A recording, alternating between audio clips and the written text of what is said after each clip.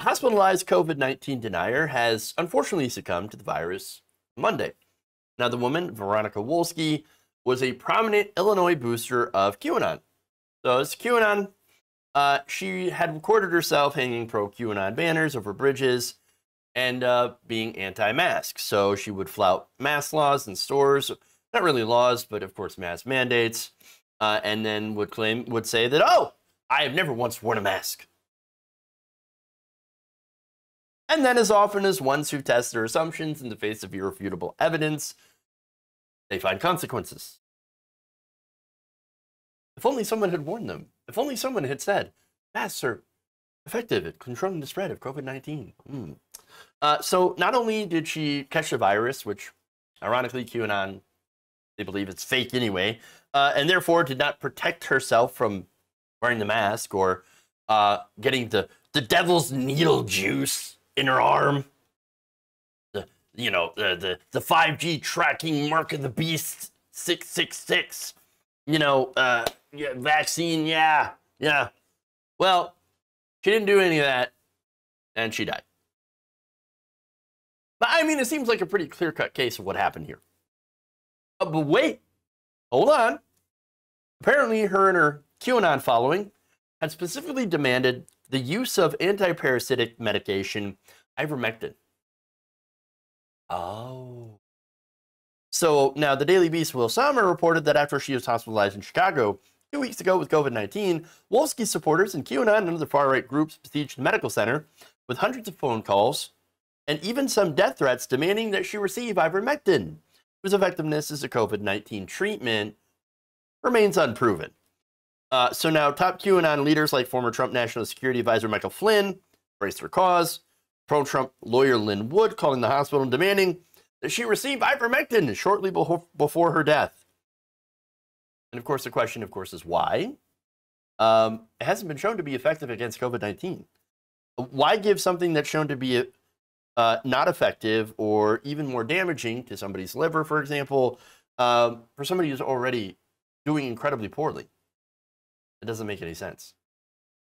But why didn't they call for monoclonal antibodies? I mean, that is an effective treatment for patients with a high risk of progression of the disease, of the virus, which, of course, look, I don't know. Maybe they did, and maybe it just didn't take. I don't know her specific course of treatments or her case. Hell, I don't even know if her insurance would have covered that, or if she had the money to be able to cover that. I mean, the average hospital stay as a result of COVID-19, not free. It's $38,000. And that's if you're lucky enough to survive. It's expensive to get COVID-19 in this country, or to get anything in this country. And so I don't know her medical history. I don't know her comorbidities. I don't know anything like that. And so at this point, look, it's pretty much up to the doctor to determine the best course of treatment, not cultists. And of course, I'm not saying that doctors haven't made mistakes, whatever. But here's the thing. Why use something that's unproven? I mean, it works on worms, sure. It works on worms. It works on lice. It works on the worms that get in your eyes that cause river blindness. I mean, that's why it won a Nobel Prize, because it actually helped river blindness. However, again, this doesn't work on a virus. I mean, yes, it also doesn't work on brain worms, apparently. That's one worm that it doesn't work on. But, no.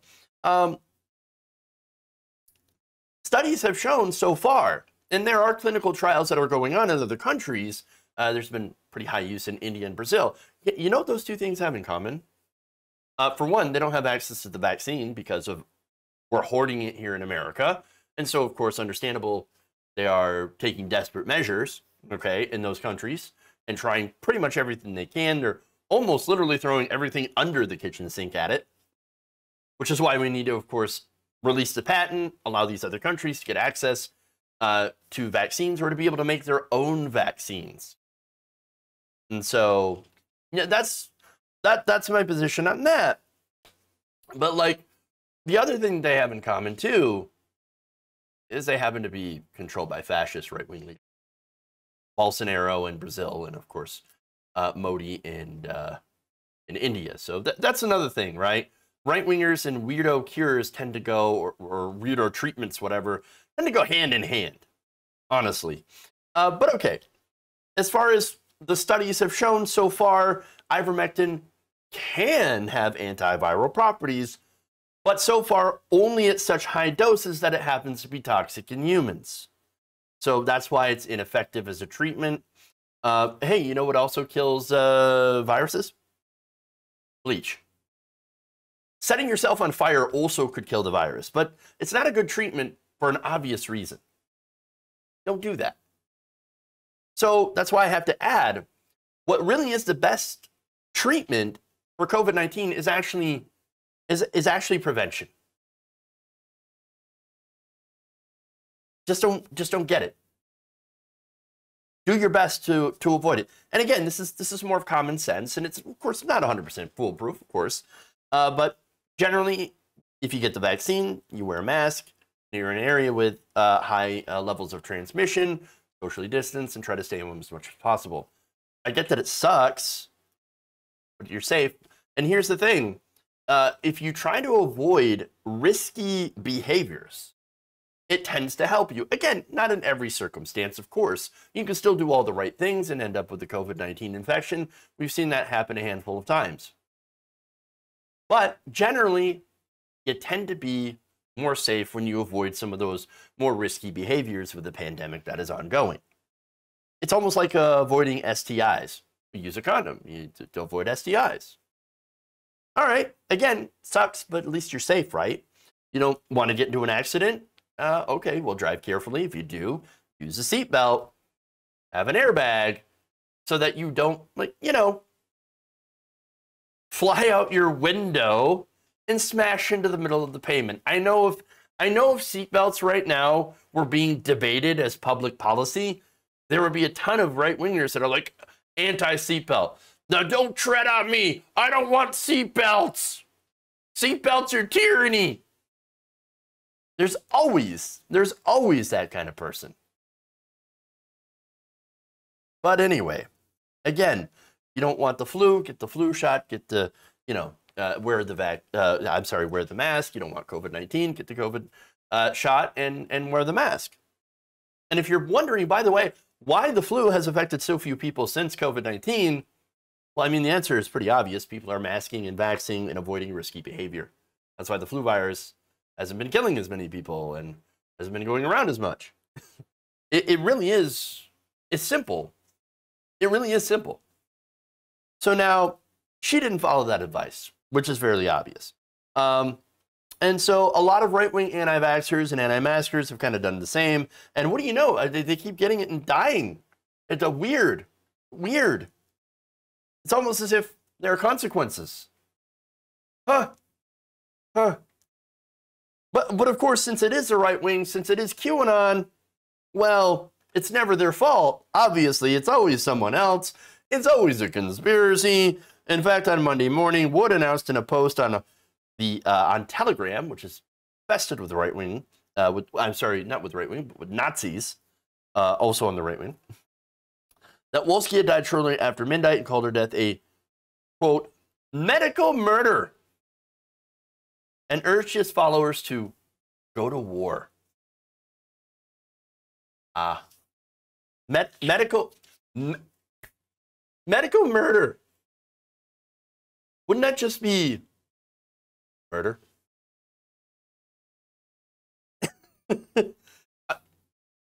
Medical murder's murder. I mean, again, this goes back to the discussion about, weirdly enough, I'm going to draw the weirdest parallel you've ever seen, but stay with me, okay? Legitimate rape. There's no such thing as a legitimate rape. Rape is rape. Murder is murder. I don't understand how, like, they keep coming up with these super weird, like, it's not just apartheid. It's medical apartheid. It's medical murder, as opposed to traditional murder. But you know what? I know, super big brain take, right? Galaxy brain take, even. Well, okay.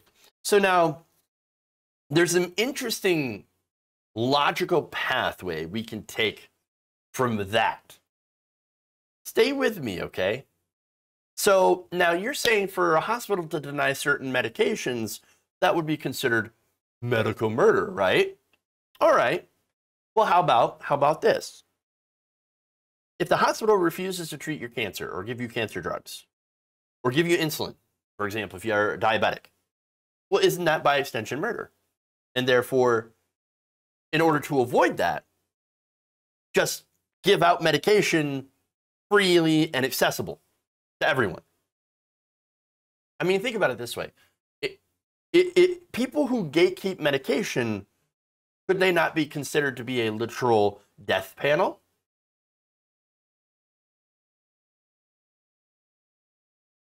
Let's expand this logic a little bit further. We're almost there, okay? So now if an insurance company denies you medications because you can't afford it, is that also considered murder? I mean, if you can't afford your insulin, right? If you have to pay money for life-saving drugs, well, that's also murder, right? Because that's medication that could have saved your life, right? Murder. Murder. Oh, wow. You know what? That kind of makes the case against for-profit healthcare, doesn't it? Because again, this is something, those situations, by the way, not getting your medication and dying as a result of not having things like insulin, medicine for your diabetes, and medicine for cancer, treatment for cancer. Well, that does happen all the time. 45,000 Americans die every year as a result of lack of health care in this country. Now, that wouldn't happen if everyone had health care, if everyone had insurance, if we had universal health care, if we had a single-payer system, or if we had a government national health service. Now, do you see QAnon talk about that, though? No, of course not. No, what they demand is the dewormer, which, again, not proven to work against COVID-19. and look, the reaction is so incredibly predictable here because it really does show you that it's not about saving lives. If they actually cared about saving lives, then they would be supporting things like Medicare for all. But they don't. It's not about saving lives. It's not about healthcare. What this is a culture war. It's a culture war issue now. And say they gave her ivermectin, which I don't know if they did or not. I'm assuming they didn't. And she died anyway. Even worse for the case if they actually had given her ivermectin. I don't believe they did. I think there's this. Now that I recall, there was a statement that the hospital put out and said we don't dispense ivermectin because it's not been approved by the FDA. Only for and what it has been in other countries has been subject of clinical trials. So we don't do any of that. But anyway, so say they had given her that, and she died anyway. Well, okay, well then, and by the way, that would have happened. She would have died anyway. But here's the thing, they would have said the same thing. Oh, medical murder. They didn't do it soon enough. They didn't do it quick enough. Or something. And then something, deep state, Bill Gates, people who've been vaccinated, they spread the spike protein to her. That's what they did. It's the vaccinated people that killed her. Because this is not about reality anymore with people. It's political identity. And us normal people don't get it, right? Because we look at that and we're like, well, obviously it's not approved. Not approved. There's hasn't been any efficacy that has been shown. And so why are people going to the feed store if they can't get a prescription, which they most likely will not be able to do? So why are they going to the feed store and accidentally taking doses too big for them and going to poison control? Because that's what's going on here. That's what's going on here. Okay? And so, but here's the thing too. We mask up and vax not because we're liberals. I'm more left than a liberal. I definitely see the appeal of a socialistic model with democracy in the workplace instead of our current authoritarian, structure where the CEO and the board kind of lord over us like an unelected king. How un-American, by the way. Didn't we overthrow the king? King of England? freedom. I believe in freedom, workplace freedom.